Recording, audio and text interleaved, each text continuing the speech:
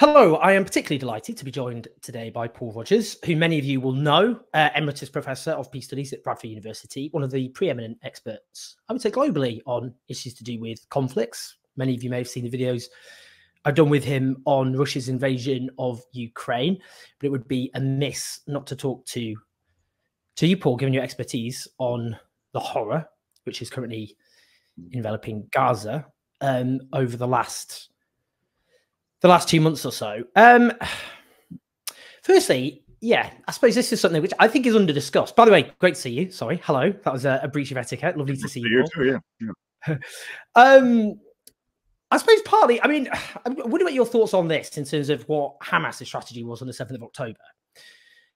Because Hamas wouldn't have done this, and the other armed groups, of course, but principally Hamas, unless they must have known what the response would be. And therefore, in a sense, perhaps they had a script, and that script is now being followed. I'm interested in what you think about that. And I don't know if you have thought maybe actually Hamas didn't expect to have, you know, they had a maybe that what happened and the atrocities that obviously were committed on 7th of October, but went on beyond what they themselves had predicted. I don't know what you think about that in terms of what Hamas planned and whether or not Israel is essentially doing what Hamas intended them to do. I'd liken it a little bit to what happened after 2001, after 9/11, because then when 9/11 happened, in the first 24, 36 hours, right across the Western world, there was mass support for the United States. I think it was one of the French dailies actually had its banner headline the following day, "We are all Americans now." That dissipated fairly quickly when it was clear the United States was going to go into a major war.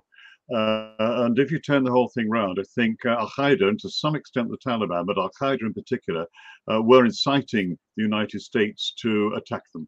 And I think the reason for that was the Mujahideen back in the 1980s had, in the view of people like bin Laden, seen off the Soviet Union, a superpower, which then came apart at the seams. And I think they thought that if they could drag the United States into Afghanistan in a major way, you know, divisions of troops and the rest, they would do the same to the US. They failed in the latter one originally because the Americans used special forces, carpet bombing, and support from the Northern Alliance warlords to get rid of the Taliban very quickly. But they came back, and 20 years later, of course, in a sense, they won.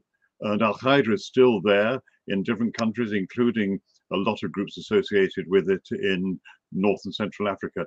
So, and I think, in a sense, that was partly the way that Hamas saw it. They had a specific reason for doing it around about now, because they were concerned that as Israel was getting these diplomatic agreements with Gulf states, Bahrain for a start, but possibly Saudi Arabia, then in a sense the Palestinian cause would be sidelined even more. It become a sort of an abstraction almost. So I think that was one reason, certainly. They seem to have been planning this operation for at least a year, maybe 2 years. And there've been lots of trial runs, which the Israelis had not actually picked up on.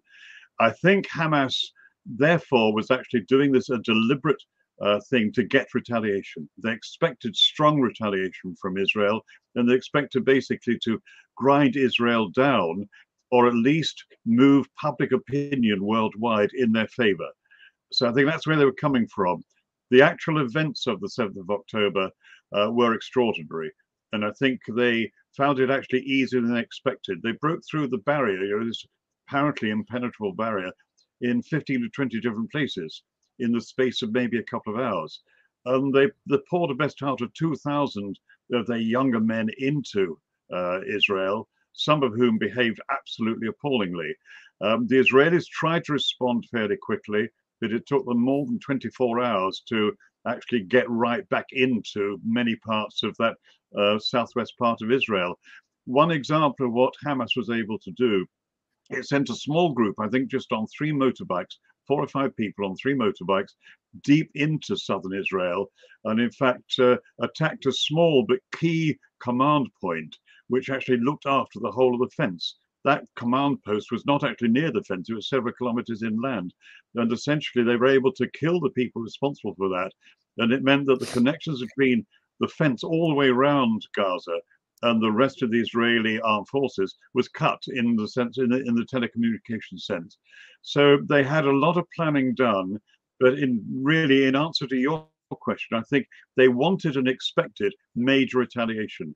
Now, whether the extent of the Israeli retaliation, which has been absolutely vast and crippling, was what they expected, I do not know.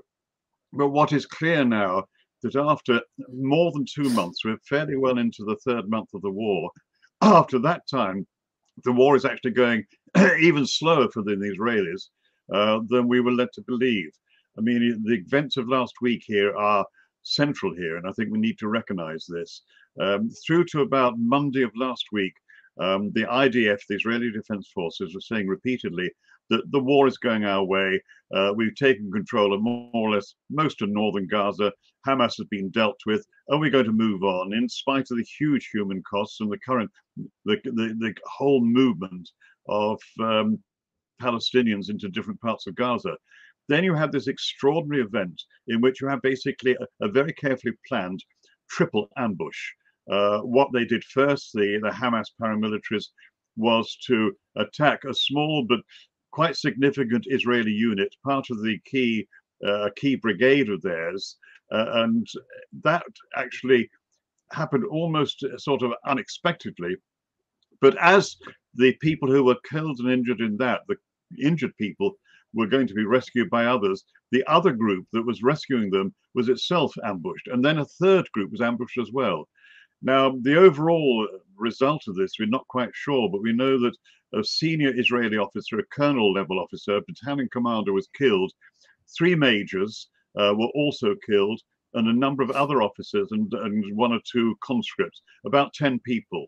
Now, that for the Israeli Defense Forces to lose in one incident, when these were the elite people, these were, I think, the Golani Brigade, which is probably the leading infantry brigade in the Israeli Defense Forces. That showed, I think, unequivocally that, in fact, Hamas is still far more entrenched in Gaza than you would expect.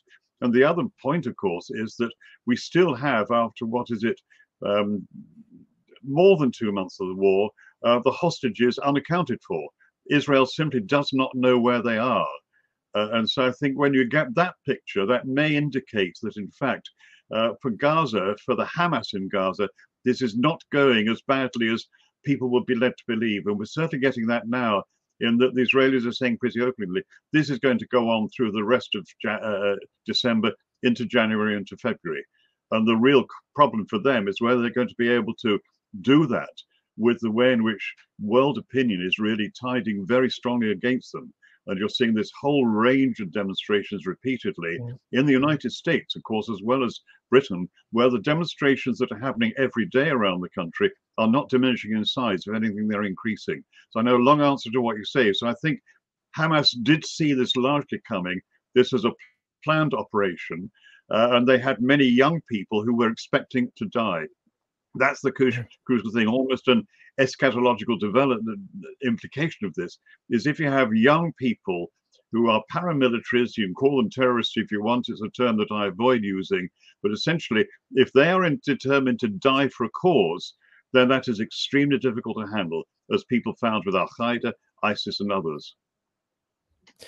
Just in terms of, I mean, because I'll ask more obviously about in terms of the military campaign on the ground, but since I've not spoken to you since this all began, I'm just wondering quickly on your thoughts about on 7th of October. It's not just the astonishing, actually, real failure on the part of Mossad, which is one of the world's most sophisticated security agencies, security services, who have extensive spy network, I would imagine, throughout Gaza, but the failure to defend those southern communities. I'm just wondering, is that a lot to do with the fact the IDF are basically in the West Bank, many of them protecting those illegal settlements? Do you think that had a lot to do with it? No, I think it's actually a lot worse than that from an IDF perspective. Just going back historically, I mean, the IDF grew out of the very early Israeli fighters back in 1947-48. They, of course, were hugely affected, never forget this, hugely affected by the scars of the Holocaust, which was an immediate thing there. 6 million Jews had been killed in 3 or 4 years. And before that, in the 1930s, they'd been in an extremely difficult position. Even by 1946-47, Jews were a minority in what was still called Palestine then. They were not, in fact, in a majority until after the Nakba and after many of the Palestinians had been basically booted out. But really, from that position on, when there'd been conflicts between the Israelis and the Palestinians, then you have what is generally known as what's called the Tahrir doctrine coming in. And this has its origins back in, what was it, 1982. Tahrir is a district south of Beirut. And when the Israelis were trying to sort out parts of Beirut, they basically found it extremely difficult in and around Beirut. They laid siege to the city. Probably the best part of 10,000 people were killed in the 1982 war. But if you then fast forward to 2006, when the Israelis were trying to do something about the rockets which Hezbollah was fighting, and Hezbollah had its origins back in that early 1980s, when they were trying to basically respond to those which were getting very serious, they went into essentially southern Lebanon, both with ground troops, including the Golani Brigade, and with very heavy air power. The Golani Brigade suffered then, but in the air power, this was when the Israelis used this tactic of massive civilian damage, huge economic structure damage for anybody connected with even the vaguest way of the Hezbollah, and indeed the state as a whole. So you had really this feeling from 2006 onwards that however the difficulties, the Israelis knew how to handle it. And when, within a year or two, Hamas had taken control of Gaza, then you had repeated efforts by the Israelis to maintain the control there. And you had, 4 wars before the current one. And in those wars, the biggest probably was in, probably 2007-8, but also 2014, Operation Protective Edge, I think it was called. Again, the Israelis found it extremely tricky to do it in a ground invasion. Once again, it was the Golani Brigade which suffered most in that case, but they used massive force. And in those 4 wars together, the Israelis had lost about, I think, 300, 350 of their personnel. They killed 5,000 Palestinians. And what it produced, of course, was new generations of very angry young men who were willing to join Hamas. Now, I know there's a bit of a long-winded answer. I think in recent times, the Israelis basically came to the conclusion that they got it sorted. That, in fact, Israel could live in peace and security in terms of its own outlook. And I think this is probably heightened by the way in which Israel moved notably to the right. In the 1990s rather, this is because of a wave of immigration, Russia and the rest, which was then allowable in a sense. Those were all people who were desperate to ensure their own security, having come to Israel quite late in the day. But Israel as a whole became a country which I think is best described as a country which is impregnable in its insecurity. It has to feel impregnable, but it is also fundamentally insecure because of where it is. And that is something which I think is almost inescapable. But up until just 10 or 12 weeks ago, the Israelis were confident that they were on top of things. And I think essentially there was a degree of, well, hubris, if not arrogance, that, nobody would come after them. That, if Hamas did this, they knew exactly what they would suffer from. The Tahrir doctrine would kick in, and there would be massive, massive destruction, which would extend to civilians. And they were wrong. Hamas had actually been able to do this in a way which was completely unexpected. But again, look at it. We thought that, or people thought that the Taliban and Al-Qaeda had been dealt with within 10 weeks back in 2001.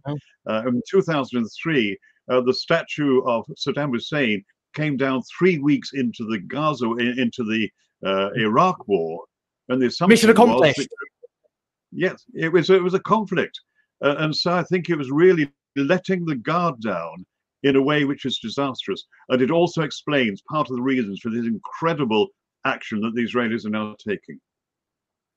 In terms of what happens on the ground now, in fact, this was put by a former student of yours to me, actually. I said on Patreon that I was interviewing you, and Afia says, I studied in Nepal, Rogers, and completed my first year dissertation on the rise of Hamas in the occupied territories following the Oslo Accord. And they were asking if can Hamas be eradicated militarily, and express skepticism, and if not, why is this not being challenged more?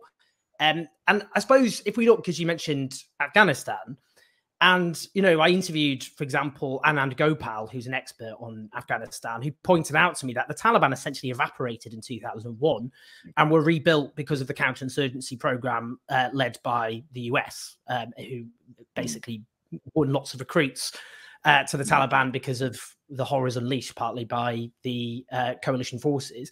But I suppose, I mean, the counter argument to that is, well, Afghanistan is a graveyard of foreign invaders. It was for the British in the 19th century, obviously was for the Soviets, and it proved again for the American-led coalition, who all suffered defeat. But that's the geography of Afghanistan helps. But Gaza is a tiny strip the size of East London. Yes, there are tunnels, but those tunnels can be destroyed. So is it possible that they could achieve those ends in a way that you couldn't in Afghanistan, essentially because of the geography of Afghanistan, which is what has always helped repel foreign invaders? I think it's almost impossible for the Israeli Defense Forces to destroy Hamas, probably totally, because even if they were able to claim they destroyed it, then another movement would rise, because the basic problem is well, bluntly, the suppression of Palestinians in Gaza and indeed the West Bank, which we're forgetting about. So, yes, I think the Israelis, particularly Israeli Defense Forces, think they can do it. But I think you've got to tease that apart a bit, because you've got three different things interacting to produce something of a perfect storm. The one is, and we must never forget, 7th of October was an utter shock to the Israelis. It almost like the whole carpet being pulled from under them. What they thought was a secure state turned out not to be. And this does go back in part to the Holocaust. You know, okay, there are virtually no Holocaust survivors now, but in so many Israeli families, there's direct connections. So we should never underestimate that. But there are two other very big factors. One is that the Israeli government under Netanyahu is really seriously far right. More than that, it's not just far right, but it's currently only able to stay in power because you have two, I think many people would have used the term extreme movements, the groups. I mean, you've got the groups which are religious fundamentalists very clearly, and I think they, in a sense, are very powerful. I mean, I think particularly you get somebody like, I suppose, Bezalel Smotrich, who is basically one of the cabinet members. You got Itamar Ben-Gvir, who really is in charge of security within the West Bank. He is not so much on the religious side, but you also have sort of what you might call the super Zionists. Turbo-Zionism is a term which some people are starting to use, because you have people who utterly believe that Israel must be a pure Jewish state and nothing more. And one has to remember that, in fact, if you take the Likud party, you look at its statement of aims, it's almost its charter. The first part of that charter says that Israel is a sovereign country which stretches from the river to the sea, and that must be under complete Israeli sovereignty. From that perspective, Israel is already a single state. And this is why, you know, the idea of a sort of two-state solution with Likud in power is frankly pretty nonsensical. So you've got the government which absolutely believes in that. And I think also, of course, you have the issue of Netanyahu determined to survive.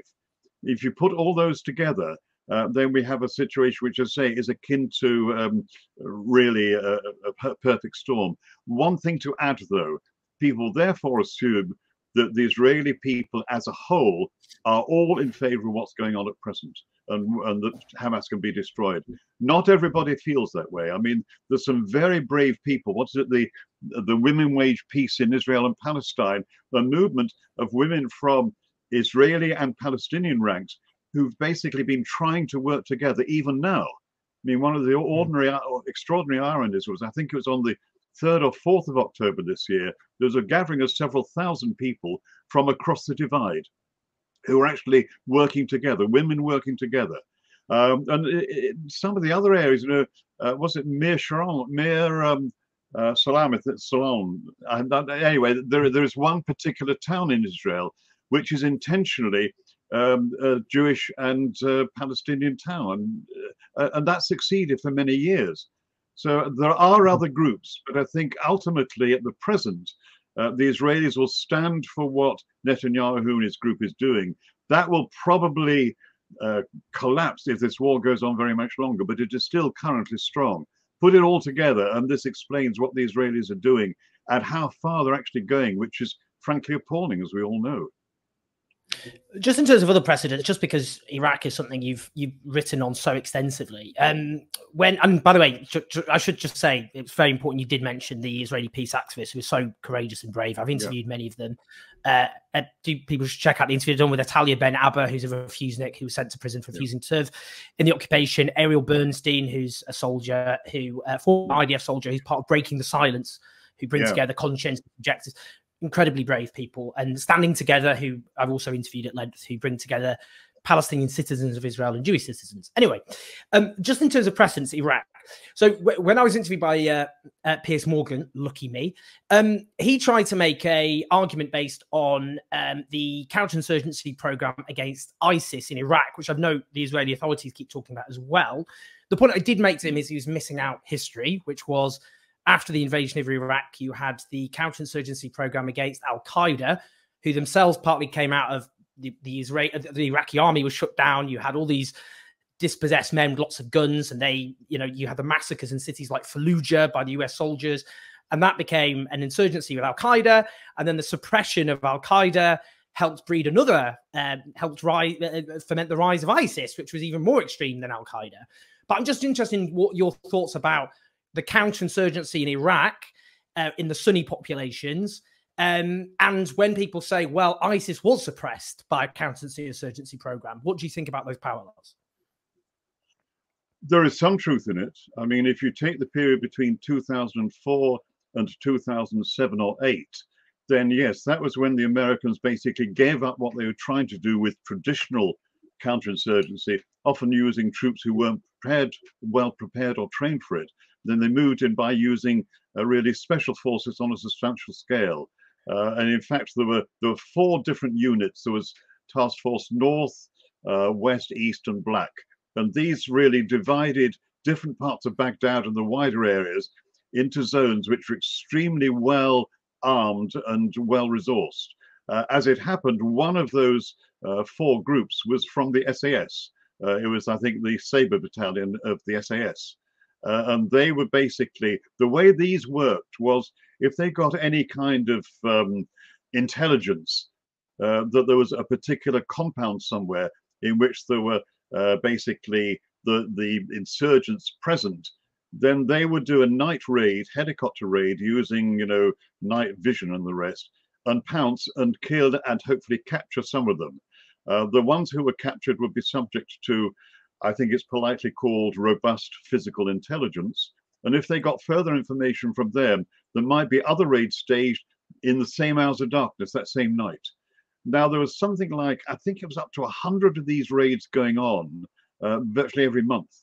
And this, in fact, did lead, apart from anything else, in a slightly different way, to the death of Zarqawi, who was the key person in the development of Al-Qaeda in Iraq. But it did actually suppress the insurgency to an extent. In fact, by 2008, it was one of the things which allowed Obama to say that the Iraq war was now a bad war and the United States should withdraw, whereas he still believed that Afghanistan was, quote, a good war because it had more complete connections with 9/11. But as far as Iraq was concerned, you therefore had this situation which it seemed to have worked.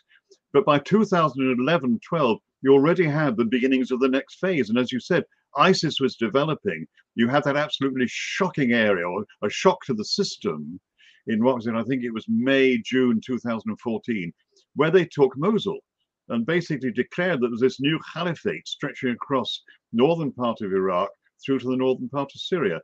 And this, of course, was a caliphate with about 6 million people in it, which for a year or so ran almost as a composite state.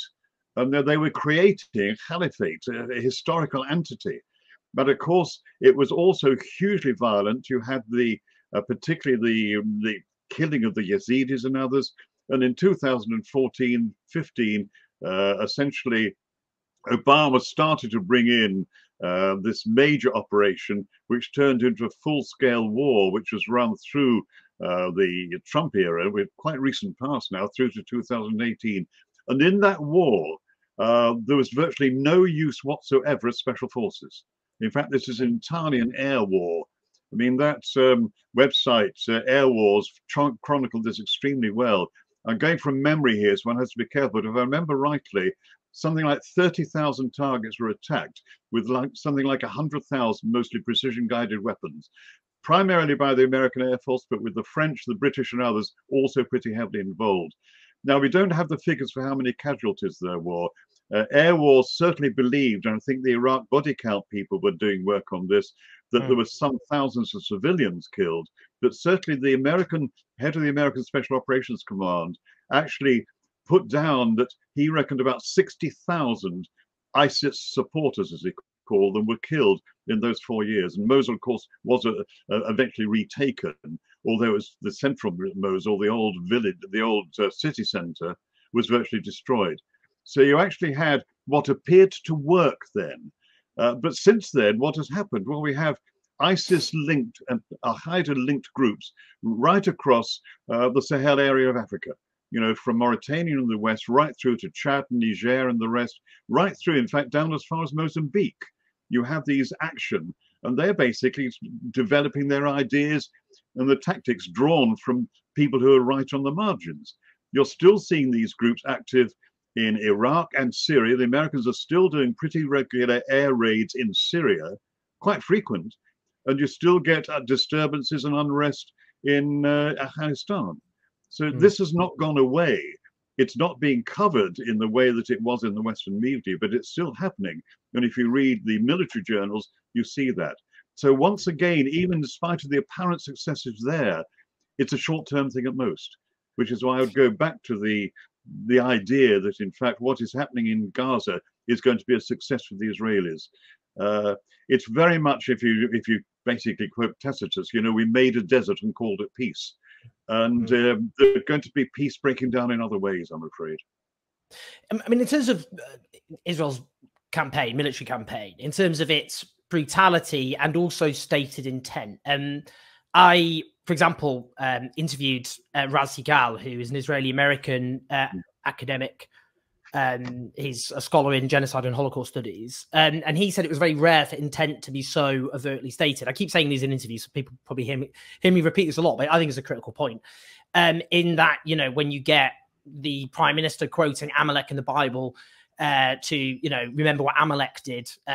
In the Bible, the Israelites were attacked by the nation of Amalek, and God orders them to kill all men, women, and children. Whether it be saying there were no innocents in Gaza, human animals, there were 2 million Nazis in the West Bank, which is virtually the entire Palestinian population.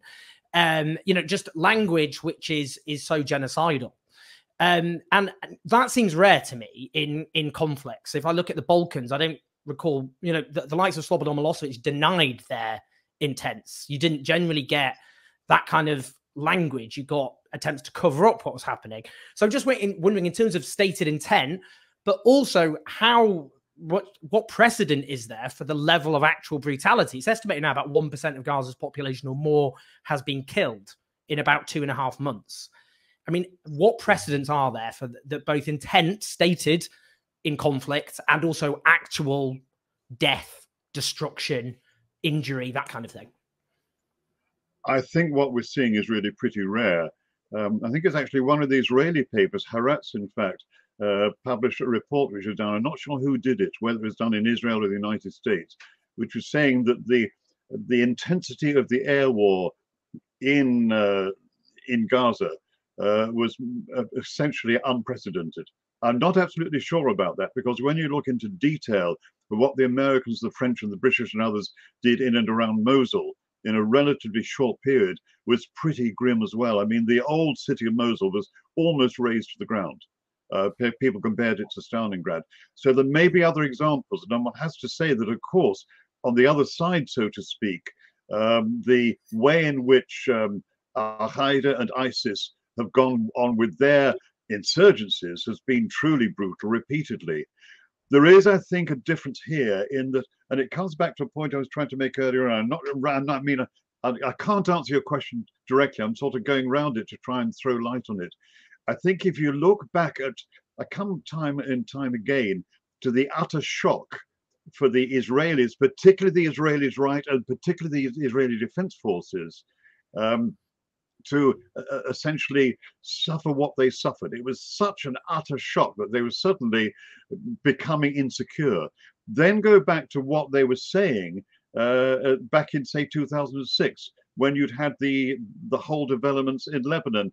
Very similar phraseology was being used. I haven't got it in front of me now, but in fact, the general at the time, Ghazi Eisenkot, really talked about this idea of a doctrine in which you punished far more people than were actually involved, and many of those would be civilians.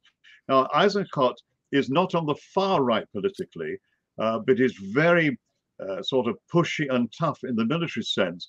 He ended up as the Israeli chief of staff, and then he retired in 2019, and he brought back about 6 or 8 weeks ago into the war cabinet. So it's a very small war cabinet. He's one of them. So essentially, this is really right at the heart of it. And as far as the IDF now determined to regain its position as the guardians of Judaism within Israel, then it really is insistent that this is correct to do. But as you say, when you're getting this kind of terminology used by senior people, as I say, almost the day after the whole business of the human animals. Now, to some extent, you can say, well, that's the utter shock of what had happened, but it's persisted. And this is where I think we are. I think, frankly, we're getting into very dangerous territory. And this is probably why, there's a real change in attitude within the White House. I think some of them are sensible enough to see what's going on. But you always had to remember that the United States could more or less pull the plug on this war within days. Israel is so dependent on the resupply of weapons. I mean, the way these things work is Israel will have been very well equipped and very well resourced at the start. It would have very big reserves of equipment, very big reserves of bombs and the rest. But as those are being used up, it may still have some reserves, but it has to replace those reserves. And this is where the Americans come in with the many different flights into Israel. And in fact, RAF Akrotiri, just across the water in Cyprus, acting as something of a local hub, which involves both British planes, British C-17s, and of course far more on the American side as well. So I think you're coming back to an insistence that essentially this whole problem of, well, basically the Palestinians must be dealt with once and for all. And because you have within the Israeli government some real extreme elements, as extreme as you'll see almost anywhere, utter fundamentalists, then we're in a very difficult position. That does not in any way diminish the methods that Hamas is being used, which are appalling. But on the other hand, the misery that we're seeing day by day, thousands upon thousands of children just actually dying or being traumatized, probably 1,000 infants dying. It is unparalleled in many ways, partly because we are seeing it with our own eyes. And although most of this doesn't get into the British mainstream media, you see it on Al Jazeera and the other channels, on English language channels. So this is why I think we're dealing with something which is very different and potentially very dangerous. Just a couple of other things. I mean, just in terms of the claims, I guess, of Israel on the ground, Hamas is falling apart. I would note they've done supposedly these videos of supposedly Hamas fighters surrendering, which have been extensively challenged, including, for example, journalists at Al Jazeera and elsewhere. People identifying actually those supposedly Hamas fighters. A lot of them they're just civilians. They're including doctors, bakers, journalists. And it seems that, what they're doing is handing over guns, that kind of thing, but they've been it's all been staged. It's not really happening in order to obviously send a message, I guess, to Hamas, but also to domestic audiences in Israel that, look, you're falling apart. You might as well give up now, surrender. And this basic psychological warfare, breaking the Geneva Convention in the process, because, of course, you cannot parade prisoners in front of cameras. That goes against the Geneva Conventions, as you know, but just so everyone knows. So I'm just wondering, what do you think is actually, in terms of how intact Hamas is as a fighting force? And of course, the other point is, whatever people, there's the fighting force, but people keep making this point. You can't defeat an idea, and Hamas, you could destroy the entire leadership of Hamas, and either another leadership emerges or something else replaces it. But I'm just interested what you think about the military facts on the grounds as regards Israeli claims? It's difficult to piece it, frankly, because you're getting so varied information coming. I would agree with you that what the IDF is putting out has to be pretty high levels of propaganda, because it has to convince people that it's winning in what is a protracted war. So at the one moment it's saying, you know, we're on top and essentially Hamas is defeated. And then it's saying, well, this war's going to go on until February or longer. Now, at the rate of destruction, there'll be not very much left of Gaza if that's the case. And what will happen to the 2.3 million Gazans, we just don't know. But I think, well, this is basically sort of going out on a limb.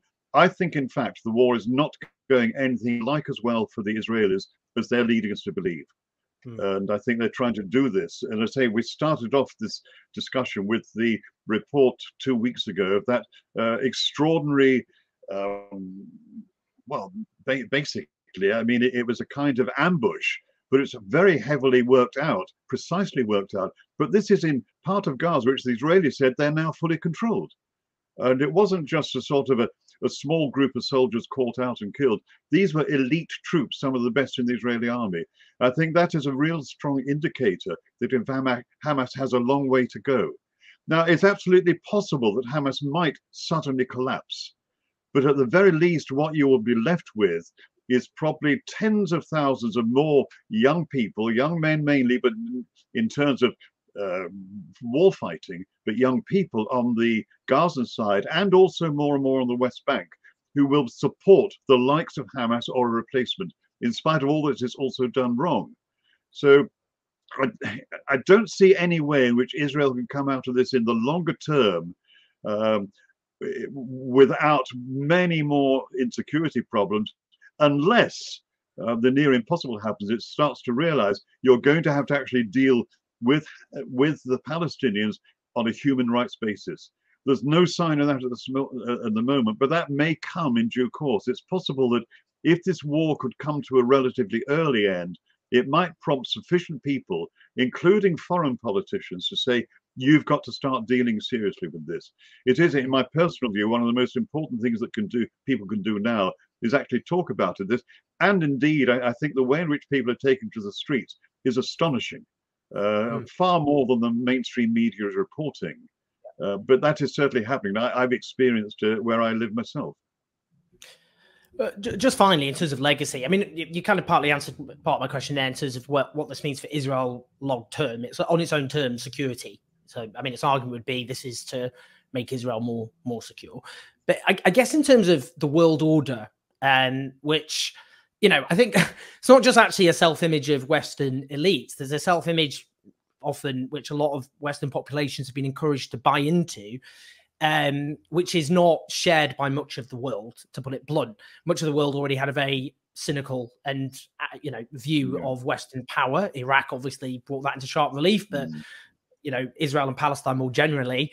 But I have to say this, a lot of the world look at this, and just to be blunt, look at this and go, you are taking the piss, frankly, in terms of Western power, that these, you know, the level of atrocity and widespread destruction, the outright repudiation of even the most basic norms of the law, of warfare, about how warfare is supposed to be conducted according to the Geneva Conventions, which emerged from the rubble of World War II. I mean, it's just so flagrant and unsubtle, combined with the rhetoric of the Israeli government, which is so, you know, genocidal and I don't use that flippantly. I'm just deferring to what genocide scholars say. It's not hyperbolic. I just wonder what you think that legacy will be. I mean, in terms of maybe radicalization, in terms of just the authority, the moral position of the moral authority of Western power and the long-term decline of Western power. That's a lot to put in a question, I accept, but I just wondered your general thoughts about that in terms of legacy. I think that relates much more to wider security issues. And I'd put it this way. I have a term which I use to describe this attitude in which you basically suppress major threats. And that is a very crude one. It's called lidism. You keep the lid on things rather than actually looking at the underlying reasons why people are revolting or angry. And this can apply to many different things. And I think that's a worldwide trend. So in some ways, I think what the Israeli Defense Forces are doing in Gaza is an example of extreme lidism. basically you're really trying to prevent any kind of dissent by any means necessary to ensure your own security.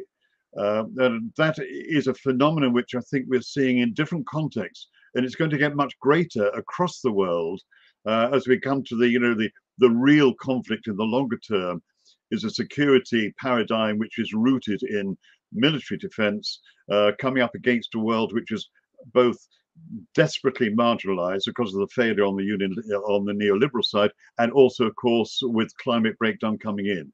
You've got a constrained world which is environmentally constrained, which is divided, and which elite communities in the widest sense, including many of ourselves, are essentially all about maintaining security. That in one way, I'm afraid to say, I think Gaza is an extreme example of a particular attitude which we're seeing in different parts of the world. The attitude to, the fact that desperate people trying to get across the English Channel are invaders. It's outrageous. And this, I think, is a risk. So if as we see the destruction in Gaza for what it is, then that's really a much wider warning. That doesn't help at all to anybody supporting the Palestinians, but I think that's true. I just add one other thing quickly, which is I missed out entirely at the start. One of the things that people are surprised at is, why is Biden still supporting Israel so much? It's not the Jewish lobby, it's the Israel lobby. And what one has to remember is that many American Jews, probably proportionally more than in Britain, are bitterly opposed to what the Israeli government is doing. What you're forgetting about, though, and people always forget about, that other phenomenon, Christian Zionism. And Christian Zionism is that branch of evangelical Christianity which believes that God gave the land of Israel to the Jews to protect until the final days. And it goes back 120, 130 years, in fact, probably 160 years to the 1820s. And essentially, it is supported by far more people in the United States than the Jewish lobby. I mean, there are 7 million or so Jews in the United States. You're talking about 20 to 30 million evangelical Christians who basically take this view out of the 100 million plus evangelical Christians. They tend to vote Republican, and they tend to vote more than the average. And we have a presidential election coming up in less than a year. One has to factor that in terms of understanding where Biden is coming from. Domestic US politics plays quite a role in this. I know it's, apart from what we're talking about, it's a point that people constantly miss.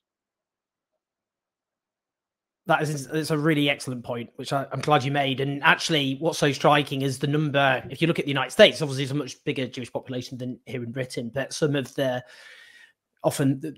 new generation of the left that's emerged in the US, many of the leading figures are drawn from the Jewish community. Historically, of course, the left has always been disproportionately shaped by the contributions of Jewish people, which is partly which the anti-Semites, of course, of the early 20th century seized upon and talked about international Jewish Bolshevik conspiracies, the Nazis, etc. That sharpened, didn't it, their hatred of Jews, the disproportionate always contribution of Jewish people to movements against oppression, against injustice. And it's really heartening in younger generation of Jewish people. I mean, it's interesting, younger generations in America and elsewhere, the most pro-Palestinian ever, but that does also include, of course, that next generation of young Jews. So it's a very, very important point to make. And I keep on this channel, keep signal boosting those Jewish voices who will be vindicated by history, as will those brave, courageous fighters for justice in Israel as well. Paul, that was brilliant stuff as ever. People can see why his expertise is so in demand, and a counterweight, I would say, to the rather simplistic analysis you generally get on most mainstream media outlets. Paul, and I always say this every time I speak to you, but you had a big impact on me when I was a teenager. I studied you actually at my sixth form in Stockport, so it's always an honour to, but it's true, always an honour. I know it's probably annoying to hear that, but it's always an honour to speak to you, partly because of that. But Paul, I really appreciate it. Thank you so much. Do like and share this video and subscribe. But Paul, thank you so much. Will do. Thank you very much, and thank you for listening so long. Thanks.